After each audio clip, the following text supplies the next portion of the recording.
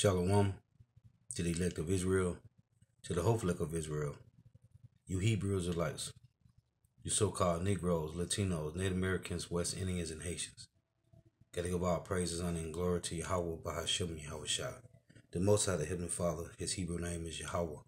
Not Yahweh, not Jehovah, not God, not Elohim, not Most High, not Lord, not Yah, not Jah, not Ahai, not Allah, it's Yahweh. And his only begotten Son name in the Hebrew is Yahweh Shah.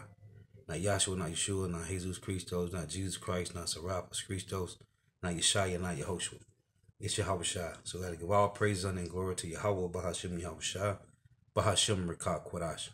Double honors to the apostles and elder bishops and elders of Great Millstone, who teach well, who are the apostles and elders of all Israel, whether accepted or not. In the sincere salutation to all the ark, pushing this truth and believing this truth throughout the four winds of the earth, the entire world waking up the hopeful elect. The shalom to the Akwath who are listening and learning, you few sisters who are listening and learning. I'm Isaiah from GMS Orlando Camp, coming at you with another lesson in truth, facts, faith, and edification. Another daily edification, Lord, will us be edifying. And this is a lamb back off the lesson I just did. The world's monetary problem is Babylon the Great. The reason everybody is in debt because of Babylon the Great petrodollar. So Lord, will us be edifying.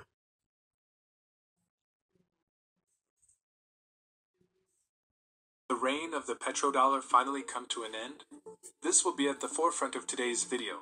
High energy prices, caused by Russia's Ukraine invasion, mean the Organization of the Petroleum Exporting Countries, OPEC, will earn $907 billion from oil exports this year, according to the U.S. Energy Information Administration, EIA, compared with $577 billion on average since 2000. Saudi Arabia, the United Arab Emirates, Qatar, and Kuwait will collectively have a $409 billion current account surplus, reckons Capital Economics, or almost 3 times last year's total. Russia's current account surplus so far in 2022 has also tripled year on year. In previous petrodollar booms, energy producers have recycled their windfalls into the Western financial system. Saudi, for example, racked up a cumulative $160 billion current account surplus between 1974 and 1982, according to economist David Lubin's book, Dance of the Trillions, almost all of which went into the Eurodollar market, a term for dollar-denominated deposits held outside of America. For example, in European banks or the European branches of U.S. lenders, the banks, in turn, lent those deposits to Argentina, Chile, and others in an emerging market debt boom. When energy prices spiked again in the early 21st century, fossil fuel producers funneled proceeds into Western financial assets through central bank reserves and sovereign wealth funds. Middle Eastern oil exporters and Russia together increased their holdings of U.S. debt and equity securities by almost $500 billion between 2003 and 2008, a 5-fold increase that was only beaten in absolute terms by China and the Cayman Islands. That buttressed demand for U.S. stocks and bonds, while oil exporters and tycoons also splurged on European soccer clubs and department stores. These financial flows, known as petrodollar recycling, meaning that the money Westerners spend on fuel eventually makes its way back into their economies through energy producers' financial investments. It's happening again. Saudi's Public Investment Fund, PIF, has opened new offices in London and New York, and this summer went on a U.S. equity market shopping spree, scooping up shares in Alphabet and Microsoft. The Abu Dhabi Investment Authority recently poached New York-based Deutsche Bank rainmaker Drew Goldman to run real estate investing, but the spoils may disappoint Western financiers with long memories. First, they're smaller in relative terms. Adjusted for inflation, OPEC's revenue was higher between 2010 and 2014 than it will be this year, EIA data shows. Saudi, the UAE, Kuwait, and Qatar's forecast 2022 current account surplus will be worth 1.6% of U.S. GDP, compared with 2.5% in 1974, according to Breakingview's calculations based on Capital Economics. Everything about energy is changing. New discoveries, new technology. Federal Reserve, and Bank of England data. Second, the energy producers may choose to squirrel away some of their proceeds elsewhere. Sanctions prevent Russia, for example, from investing in U.S. and European financial assets even if it wanted to, and the West's decision to freeze Moscow's foreign exchange reserves may encourage Gulf states to spread their bets, lest they one day find themselves in Russia's shoes. Global dollar and euro-denominated central bank currency reserves had already dipped to 79% of the total in March 2022 compared with 85% 6 years earlier, according to International Monetary Fund data. Finally, OPEC countries face huge domestic investment requirements to reduce their reliance on selling fossil fuels as the world moves towards renewable energy. For Saudi, that could mean spending more on education to boost its services sector, or building up the non-oil portion of its manufacturing industry, like solar power. The kingdom's human rights record has undermined its hope for foreign direct investment boom, but the energy windfall could serve as a substitute. For the second year in a row, the IMF expects the PIF to undertake more local investment this year than the Saudi central government. Finance Minister Mohammed Al-Jadaan said in May that the country would spend its 2022 surplus wherever it would have, designed to help spur private sector investment. Saudi may of course fail to invest its windfall wisely. Either way, it would mean that Westerners miss out on some of the spoils of the new petrodollar boom. Banks, buyout barons, and high-end real estate agents may bemoan that, but not everyone should. Previous episodes of petrodollar recycling coincided with harmful asset bubbles. The 1970s Latin American lending boom quickly became the 1980s Latin American debt crisis, with many countries unable to service their foreign borrowings. Petrodollar demand helped keep U.S. borrowing costs low in the run-up to 2008 even as the Federal Reserve hiked interest rates, arguably contributing to the pre-crisis excess. The lesson is that huge financial flows, while enriching middlemen on Wall Street and in the City of London, often also destabilize the economy. A more muted petrodollar boom might not be such a bad thing after all, disrupting the dollar's dominance in global equity markets. The BRICS Stock Exchanges Alliance is an interesting case of a BRICS coalition initiated by the market and mobilized through the market within the existing global financial system. This alliance idea was first suggested by the Hong Kong Exchanges and Clearing Limited, HKX, in June 2010, shortly after South Africa joined the BRIC group. In October 2011, stock exchanges in BRICS countries announced an initiative to cross-list benchmark equity index derivatives.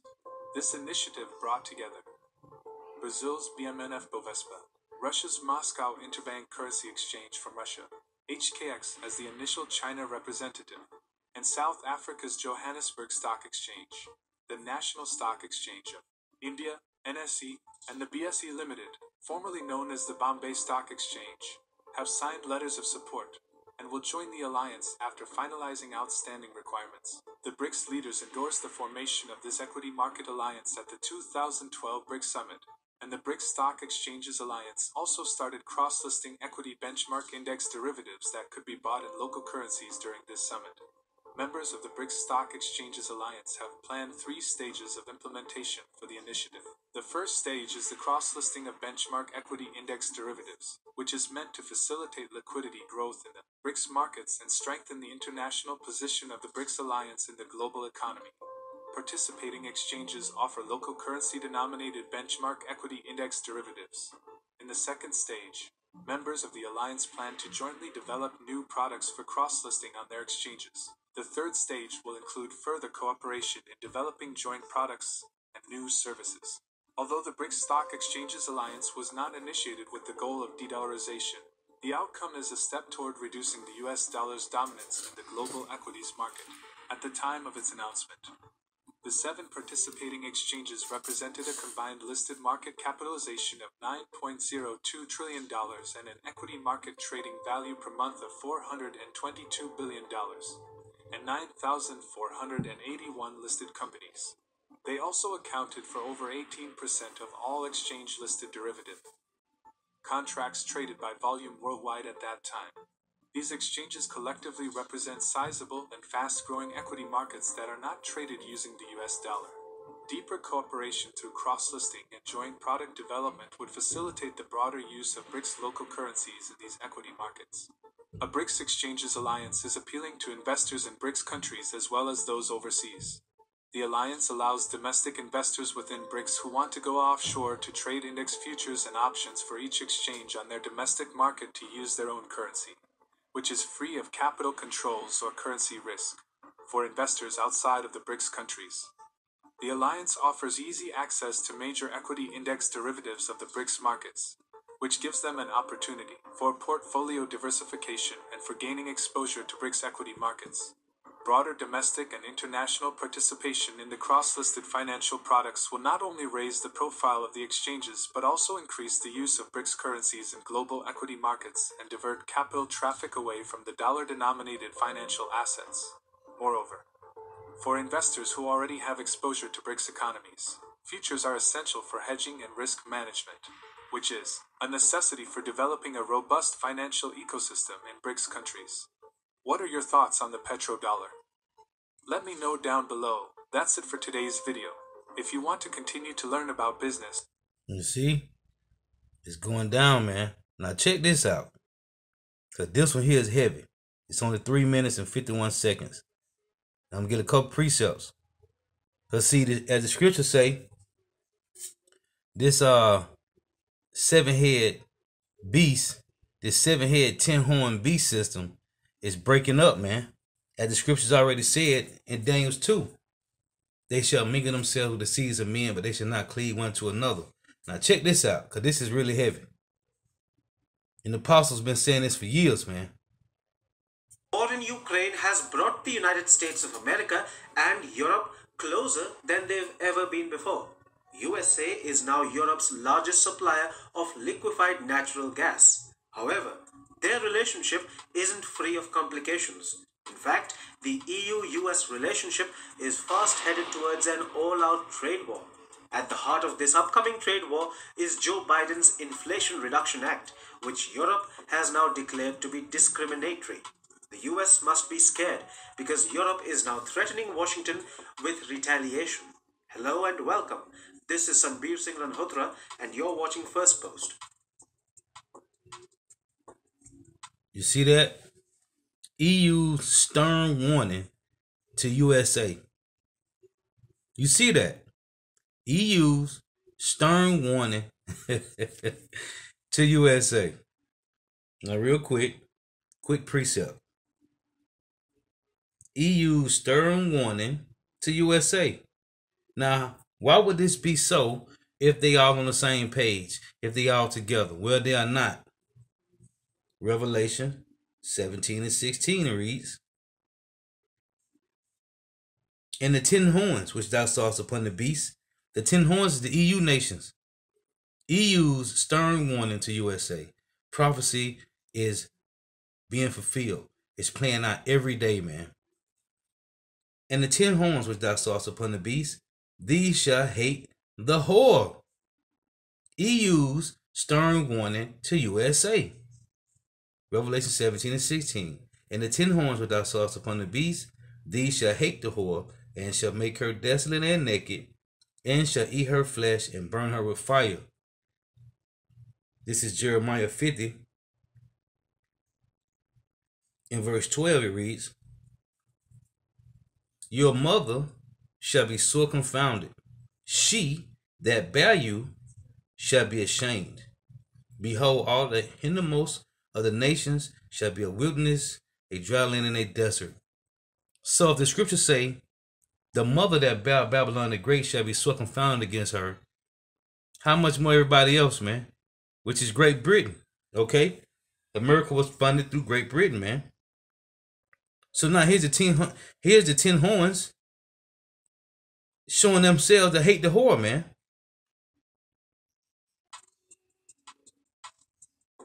When the Inflation Reduction Act was signed by Joe Biden, European Commission President Ursula von der Leyen took to Twitter to celebrate. She said, and I quote, I welcome the signature of the Inflation Reduction Act by Joe Biden. With it, our American partners are laying the ground for a clean energy economy in the US. Europe and USA will keep investing in climate action. Now, the European Union is calling the same Inflation Reduction Act discriminatory. The European Union has called on the US to amend certain tax benefits in the Act or risk European retaliation. It also called for more transparency in tax credits granted by the law and to ensure that the subsidies don't create adverse effects. The European Union went on to claim that the $369 billion package of subsidies and tax credits for American producers and consumers contravenes World Trade Organization treaties. According to the European Commission's letter to the United States, if implemented in its current form, the act risks causing not only economic damage to both the US and its closest trading partners, resulting in inefficiencies and market distortions, but could also trigger a harmful global subsidy race to the bottom on key technologies and inputs for the green transition. It added, moreover, it risks creating tensions that could lead to reciprocal or retaliatory measures. Here's where the European Union is talking of a trade war against the United States.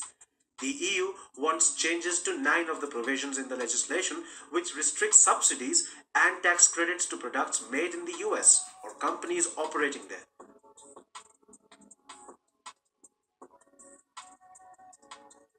For Joe Biden, the Inflation Reduction Act is a prestige legislation and it has already been signed. Tinkering with it now will cast Biden in a bad light. Given how the American president's approval ratings are struggling, he would not want to be seen as succumbing to European pressure. But the European Union is quite serious about getting Washington to walk back on several provisions of the act. If Biden refuses to play ball, Europe is threatening to bring a case against the United States in front of the World Trade Organization. That's practically the US getting sued by Europe at a time when the world believes relations between the two sides are at their strongest in decades. Once Europe does retaliate, the USA won't just be a mute spectator. It will hit back with a series of trade tariffs and restrictions of its own. That will heighten tensions between both the sides. What bearing will a trade war between the US and the EU have on Ukraine? You see? Let us know in the comments. You see? Prophecy, man. Prophecy, man. And the apostle's been saying this for years, man. Okay? The apostle's been saying this for years, man. Hold on. I got to get this still. Where is it? The apostle's been saying this, man. We're going to read it again. The 10 horns upon the beast, these shall hate the whore, man. Again, they ain't on the same page, man.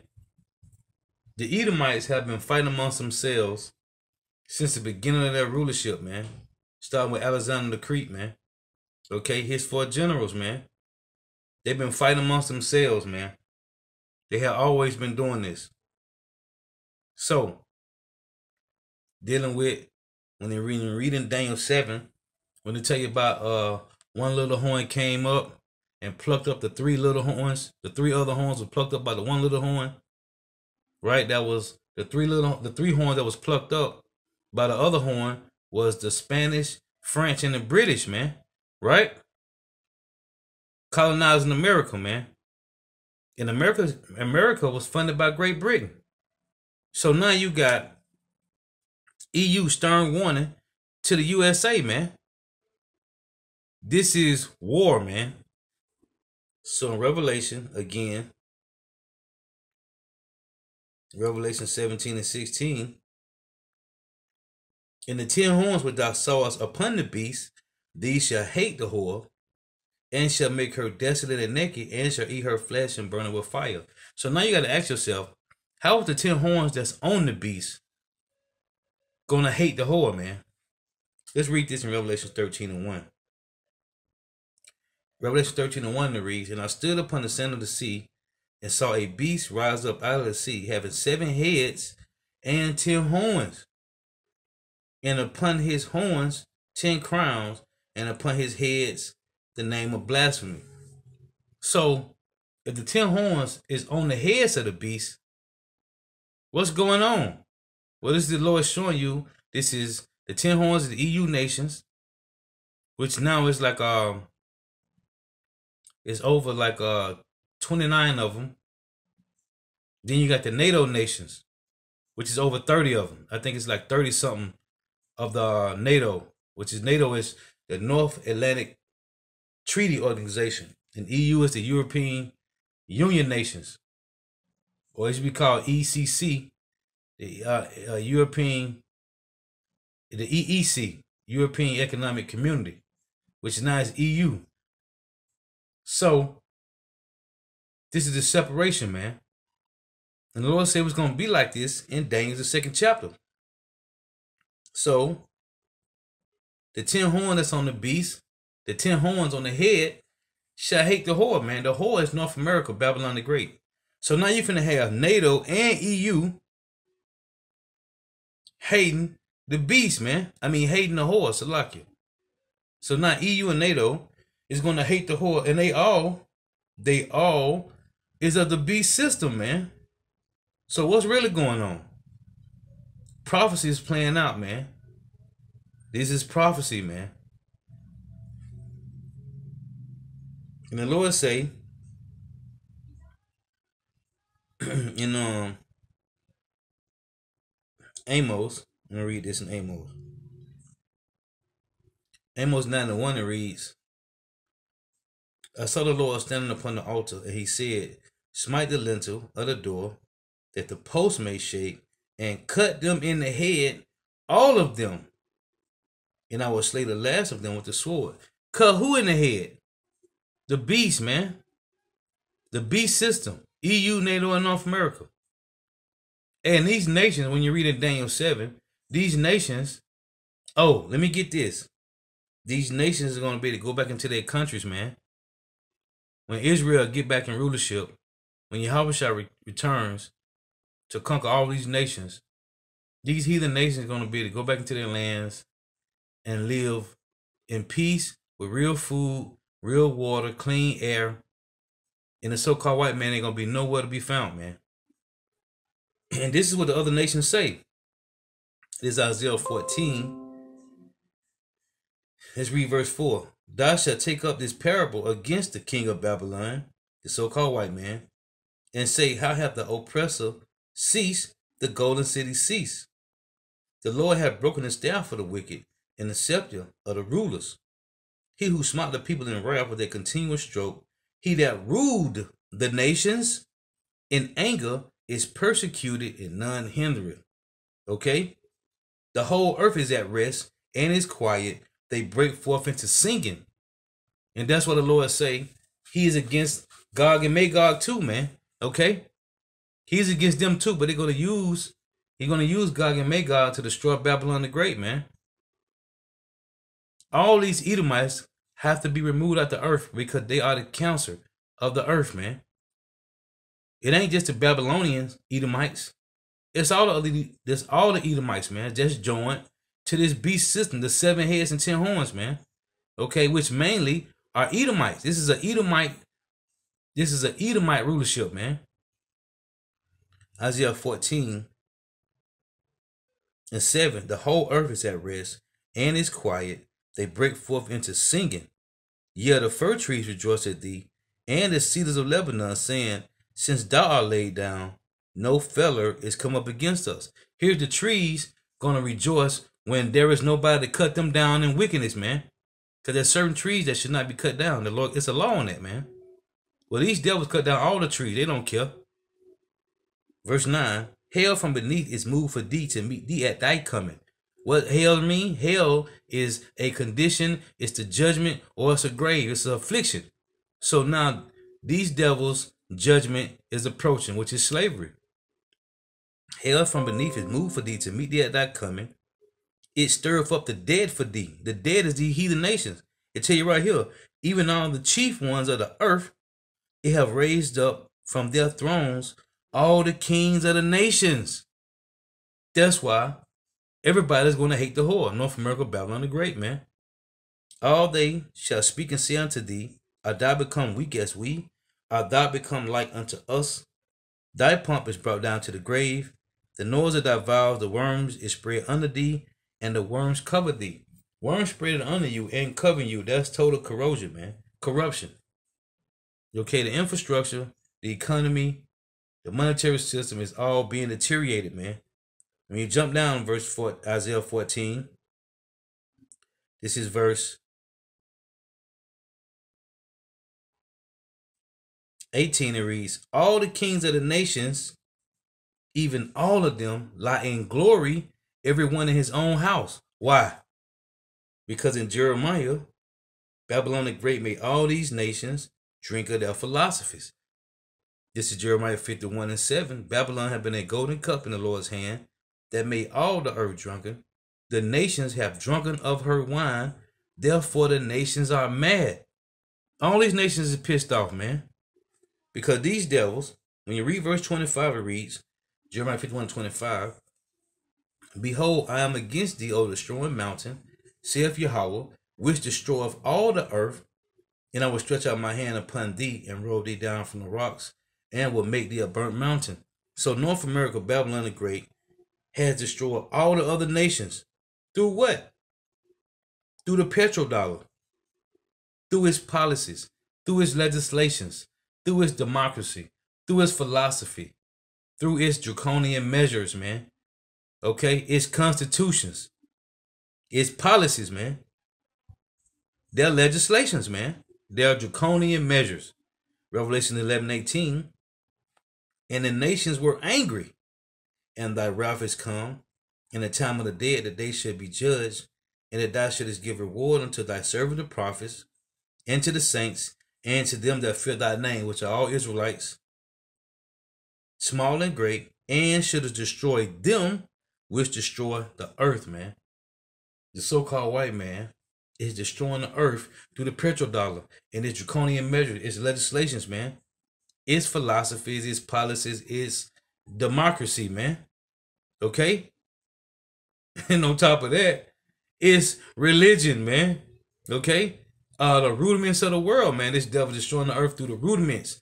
Esau, Edom's rudiments, because the earth was given to the hand of the wicked, man. So now here is their own people. The 10 horns that's on their 7 heads is coming against them, man. This is Isaiah 19:2. And I will set the Egyptians against the Egyptians. They shall fight everyone against his brother, and everyone against his neighbor, city against city, and kingdom against kingdom. Okay? Let's get this in Luke. Again, 11:17. But he knowing their thoughts and said unto them, every kingdom divided against itself is brought to desolation, and a house divided against a house falleth. So we watching the beast system crumble, man. We watching EU, NATO, and Babylon the Great crumble together, man. Why? Because they all put their hands on the apple of the Lord's eye, which is our so-called Negro, Latino, Native Americans, West Indians, and Haitians. Okay? All these nations had a hand on us, man. And they all paying for it. So Lord willing, this will edify. Lord willing, this will edify. Got to give all praises, honor, and glory to Yahweh, Bahashem Yahushua, Bahashem Rekah Kodash. Double honors to the apostles and elder bishops and elders of Great Millstone who teach well, who are the apostles and elders of all Israel, whether accepted or not. In a sincere salutation to all the ark and pushing this truth and believing this truth, with the four winds of the earth, the entire world, waking up the hope for the elect. And shalom to the Akwath who are listening and learning. If you sisters who are listening and learning. Lord was edifying tonight, tell them I say shalom. Wah, wah, for tuning in. May Yahweh Shema shall continue to bless you in your houses. Stay prayed up. Now I also want to read this. This is Daniel chapter 2. This is dealing with North America, Babylon the Great. This is Daniel 2:40 reads, And the fourth kingdom shall be strong as iron, for as much as iron breaketh in pieces, and subdue all things, and as iron that breaketh all these, shall it break in pieces and bruise. So this is dealing with the Roman Empire. And whereas thou sawest the feet and the toes, part of potter's clay and part of iron, and this feet and toes is North America, Babylon the Great, and EU and NATO, okay, the beast system. And whereas thou sawest the feet and toes, part of potter's clay and part of iron, the kingdom shall be divided. Okay, that's why it's EU, NATO, and North America, Babylon the Great. But there shall be in it of the strength of iron, far as much as thou sawest the iron mixed with miry clay. Right?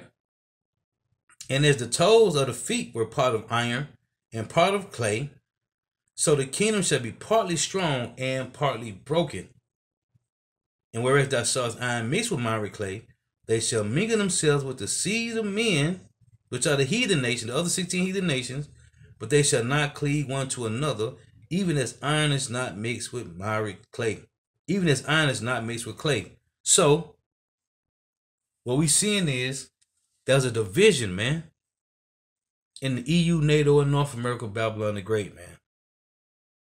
Okay? The 10 horns upon the beast, these shall hate the whore. Okay? And make her desolate. That's what's coming soon, man. Missiles will be shot over here to North America, Babylon the Great, man. Okay? All behind the petrodollar, man. All behind the wickedness of this place. Hey, so, the water for tuning in. Until next time, I say shalom. Wah, blah, blah, blah.